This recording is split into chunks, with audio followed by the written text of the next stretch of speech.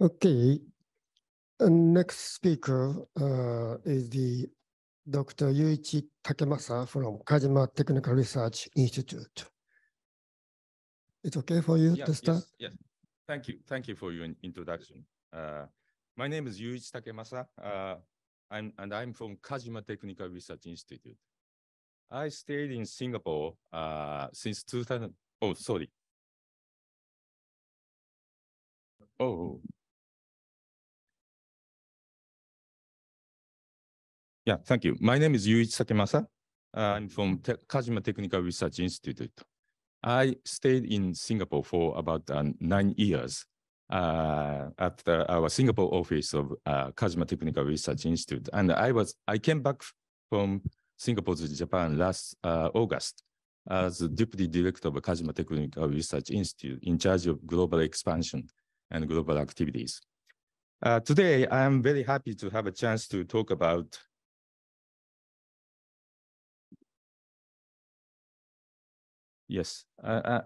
I'm happy to have a chance to talk about measurement for exterior wall air tightness of a high-rise building using stack effect and individual air conditioning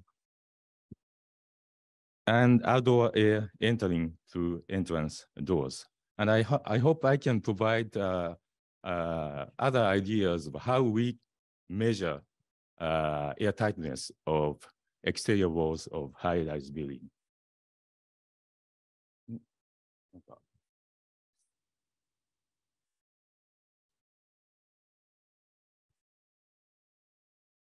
Okay, this is the contents of my presentation. Can you hear me? Okay. First of all, I'd like to explain backgrounds and objectives. A simple test method of air tightness. A simple test method of air tightness that uses buoyancy caused by stack effect in a high-rise building was developed in 1980s in Japan. And when doors are opened near the ground floor or the rooftop, it is the same as pressurizing or depressurizing the building with a blower.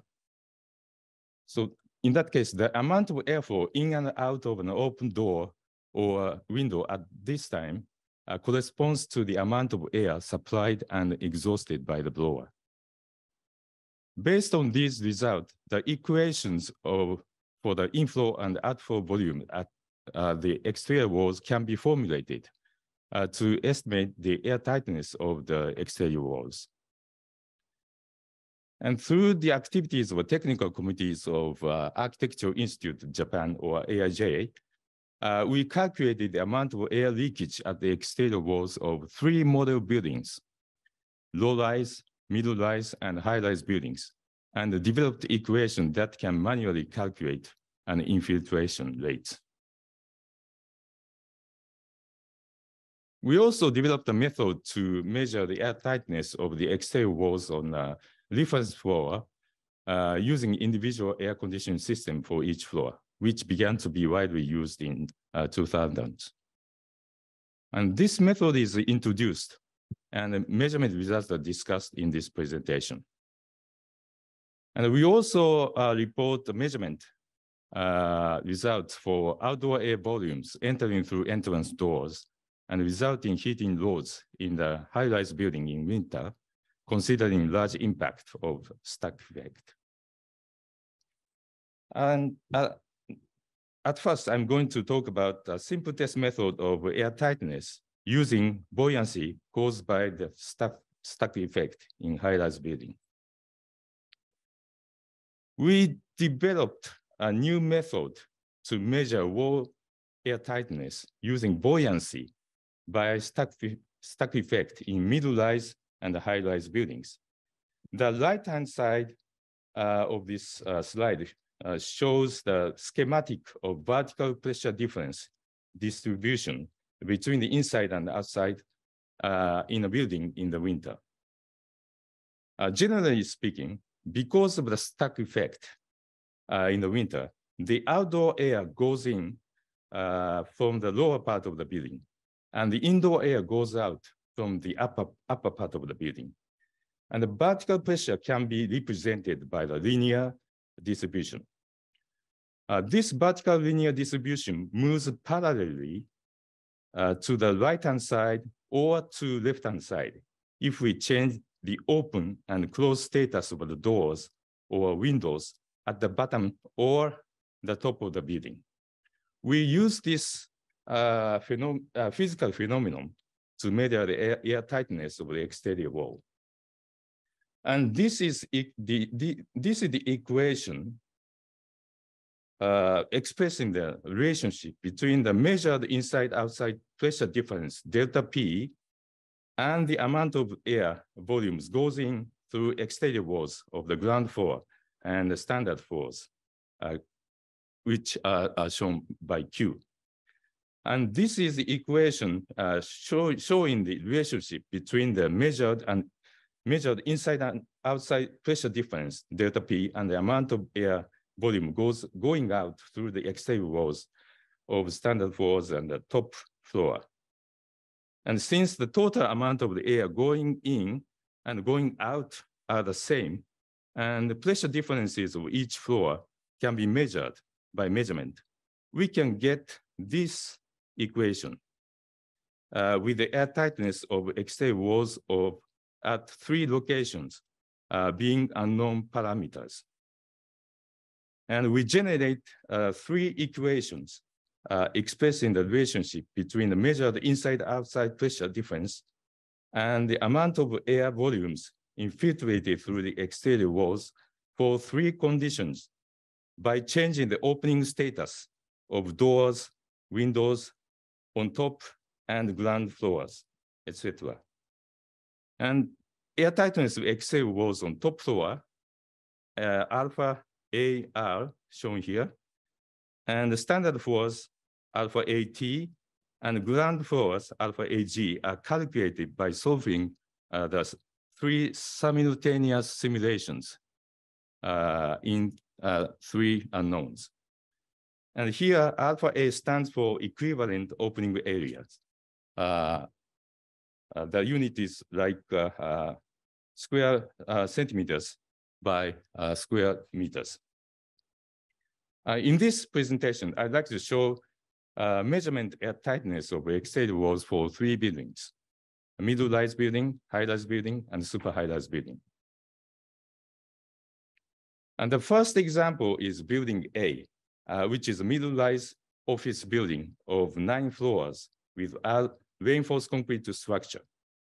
And this slide shows the photo and the plan for the typical floor of building A.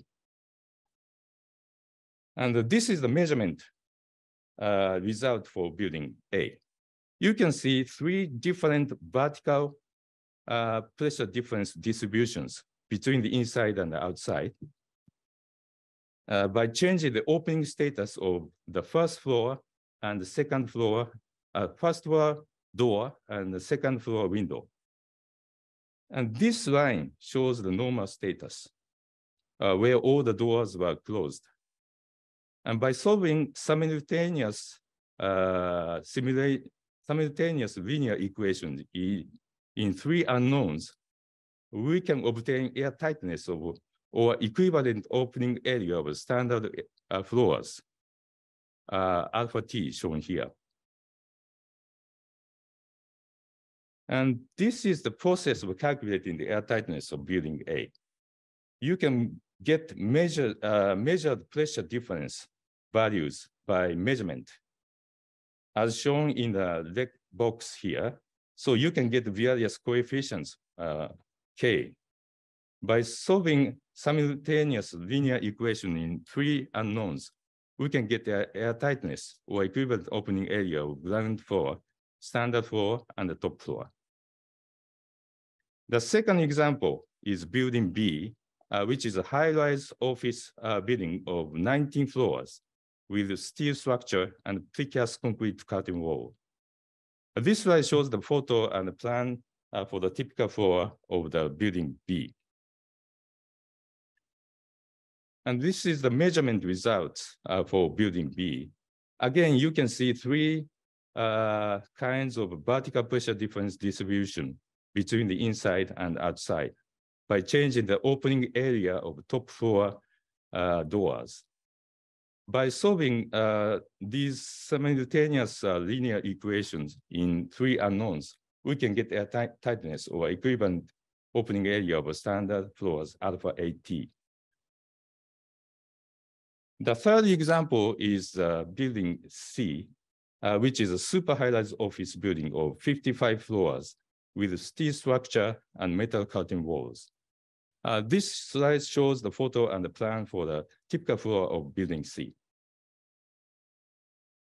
And this is the measurement result for building C. Again, you can see three types of vertical pressure difference distributions between the inside and outside by changing the opening area of top floor doors. By solving simultaneous linear equation in three unknowns, we can get the airtightness or equivalent opening area of a standard floor, alpha AT. And this slide summarizes the measurement result of airtightness of exterior walls. Based on the measurement for the 8th floor RC structure building, which is not explained in this presentation, and the 9th floor RC structure building, the equivalent opening area of exterior walls around 0.5 to 0.8 square centimeters per square meters, and which means the exterior walls are tight for buildings with reinforced concrete structure. And based on the measurement for the 55 floor building with steel structure and metal curtain walls, the equivalent opening area of exterior walls are 1.5 square centimeters per square meters, which means the exterior walls are average for buildings with steel structure and metal curtain walls. And based on the measurement for the 17th floor building with steel structure and precast concrete curtain wall, the equivalent opening area of exterior walls are 2.8 square centimeters per square meters, which means the exterior walls are loose for building with steel structure with the precast concrete. And this slide shows the categories of airtightness of exterior walls. Based on the measurement, airtightness of exterior walls are categorized as shown here. Casting place RC is categorized as tight or average. And metal curtain wall is categorized as average or loose. And precast concrete curtain wall is categorized as loose. Here, tight means the equivalent opening areas of around 0.5, and average means the equivalent open area of around 1.0 square meters, centimeters per square meters. And loose means around 2.0 square centimeters by square meters or larger. And the next topic is a guideline for amount of air leakage of exterior walls made by Architecture Institute of Japan, or AIJ. And in this study, we calculated the amount of air leakage at the exterior walls of 3 model buildings using the measurement result or air tightness I just explained, and by changing various parameters. We calculated amount of air leakage at the exterior walls for these 3 model buildings. The first is building A, which is a low-rise building. The second is building B, which is a middle-rise building. The third is building C, which is a high-rise building. And this slide shows the wind velocity setting for simulations. A vertical wind profile was assumed for these 3 model buildings. There is also a case with no wind. The right-hand side shows the vertical scale of the model building. And the height of the building C is, for example, 110 meters. And this slide shows the example of the airflow network model, which was used for calculation for building C. The left-hand side shows the airflow network model for building C, and the right-hand shows the calculated result of air movement in building C when there is no wind. This figure shows the air change rate by infiltration through exterior wall of standard floors. Infiltration through exterior walls for standard floor was evaluated by simulation. In this figure, horizontal axis shows building height, and vertical axis shows air change rate by infiltration. The average value for infiltration through exterior walls of standard floors is around 0.2 times per hour for loose walls, and 0.1 times hour for tight walls. The influence of building height is not so large according to these calculation results. The second floor is an entrance floor, so infiltration rate through second floor exterior wall is higher than that for standard floors. The results were summarized as the guideline for calculating cooling and heating laws of Society of the Heating, Air Conditioning, and Sanitary Engineer of Japan, or SHASE. Next, I'd like to talk about the method to measure the air tightness of exterior walls using individual air conditioning system, another method. We developed a method to measure the air tightness of the exterior walls on a reference floor using individual air conditioning systems for each floor, which began to be widely used in 2000s. And this is the outline of the measured high-rise building. Reference floors are 14th and 15th floor, as you can see in this slide. And these stories are connected through the two-story atrium called Office Garden, located in the center of this building. And we used 8 major measurement points to measure pressure difference between the inside and outside. And this is the outline of the pressurization system using individual air conditioning systems. Pressurized air volume Q and pressure difference delta P were measured by changing Q by controlling the air conditioning systems. Here, pressure difference between the measurement floors and the upper floors and the lower floors were controlled to be nearly 0. And this is the result of the measurement. And this slide shows the relationship between pressure difference and air infiltration volume. The results are equivalent to the air tightness of exterior walls, about 1.25 to 1.67 square centimeters per square meters, which means the exterior walls of this building has average air tightness. And lastly, I'm going to explain measurement in high-rise building for outdoor air volumes and heating laws through entrance doors in the winter. And I'd like to explain the outline of the measurement. We measured outdoor air volumes and heating loads through entrance doors in a high-rise building in the winter. The building has 37 stories, and the building is 147 meters high. We compare the case when both automatic and revolving doors are normally operated, and the case when we always use automatic doors. And opening status of doors, pressure differences at the entrance doors were measured. This is the plan for the first floor and the second floors. There are many doors on the first floor and the second floors.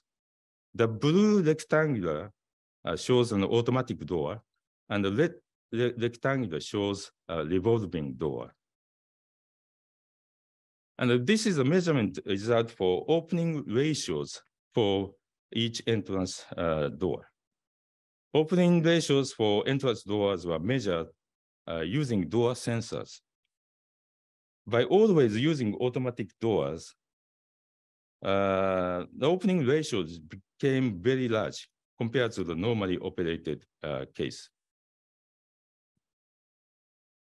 And this slide shows measured pressure difference and air velocity at the entrance doors. Measured pressure difference at the entrance door can be converted to air velocity at the entrance door using Bernoulli equation.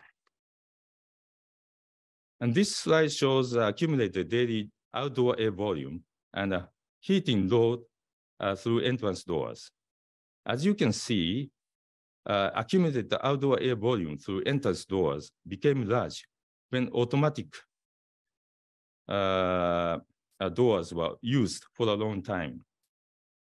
This demonstrates that revolving doors were effective to reduce heating loads in the winter. I'd like to conclude my presentation. A measurement method of air tightness that uses buoyancy cause a stack effect in a high-rise building was introduced. Based on the measurement, air tightness of different types of exterior walls were analyzed and categorized. And we calculated the amount of air leakage at the exterior walls of 3 model buildings, low-rise, mid-rise, and high-rise buildings. And the results were summarized as a guideline for calculating cooling and heating loads of chassis. Another method to measure the air tightness of exterior walls using individual air conditioning system for each floor was also introduced, and the measurement results were discussed. And considering the large impact of the stack effect, measurement results for outdoor air volumes entering through entrance doors and resulting heat loads in the high-rise building in the winter were also discussed. And the air volume infiltrated through the entrance doors in high-rise building is very large, especially in winter, and it's important to make the lower part of the building airtight to reduce heating loads caused by air entering through the entrance doors. That's all for my presentation. Thank you for your attention. Thank you very much for a nice presentation. And any question or comment? Yes, please. Thank you very much. Very interesting. My question is a simple one. I would like to learn more about the first test procedure that you're explaining that uses the stack effect in the building. So if you have reports or something you can share. I have a paper. That would be so fantastic. Maybe I can share the paper with you. Thank you very much. That would be great. So I think you said that stack effect is an obstacle to measure the air tightness of a building, but this method utilizes stack effect actively and a different idea. Okay, please. I also have a question about that method. In that method, I would imagine that your calculation procedure involves measuring the area of the openings that you are intentionally making. Yeah. Because without that, I would expect you could only compare the air tightness of the ground floor to the middle floor to the upper floor. Yeah. Is that a true statement? Do you use the measured area of the doors? We think the standard for the standard floors, air tightness is somewhere it's not so different floor to floor. So we assume the same air tightness for the standard floors. But for the bottom of the building and the top of the building, we can guess that the air tightness is different from standard floors. So we assume the unknown for standard floors and the top, bottom of the floor, bottom of the building and top of the building. That's it. That makes sense to me. When you open the door, do you measure the size of the opening? Yes, and air velocity. going through. Excellent. So you're using that as a flow. We estimate the air volumes, and that is like using blower. I mean, pressurization or depressurization. So we don't use a mechanical blower, but we use the stack effect and changing the status of the open or closed status of doors as a blower. Thank you. Blower. That makes total sense. One more question. That complex airflow network model that you showed, is that a custom model that you developed, or is it Contam or something else that's it's actually developed by ourselves, but then the theory is not very special. So the airflow network model we use is not special. So you can get that simulation program commercially. Thank you. Okay, yes. Yeah, I'll talk about the first method. That's great. I think that's a very interesting one, and that's very smart. But my question is, what is the opening area compared to the total leakage area that you calculate? Because you gave us the area per square meter of the envelope. It's probably difficult to understand. Yeah. But what is the opening area of the door that you open at the bottom compared to the total leakage area? Is it the same order of magnitude, less or more? Yeah. So 1.0 square centimeters per square meters means the opening area is 1/10,000.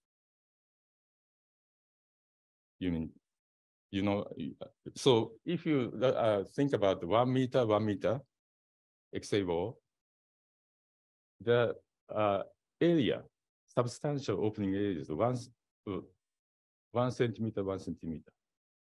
That makes And what is the total if you multiply? What is the total envelope area of your building? Just compared to the opening. Compared to the opening you open to make the measurement. I have to calculate that because probably it's not so different in terms of order. Yeah, but it depends on the building, of course. Yeah. And of course, in the bottom part of the building, the opening area is much larger. Like the entrance of the commercial building, the opening area by doors should be larger than the total substantial opening area for the exterior walls.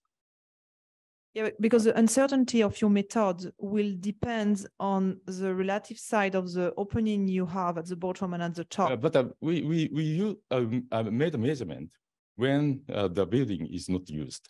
That means in the midnight. So basically the doors are all closed. And we intentionally open the door and change the airflow through the doors intentionally. Yeah, sure. So the the ratio of the opening areas for the doors is not so important for this measurement. Because the basic case is the case where all the doors are closed. Okay, we can continue discussion after the whole presentation. Okay, thank you very much. So we'll have a coffee break for 30 minutes. Okay. To 11:10 around so. Okay. Thank you very much.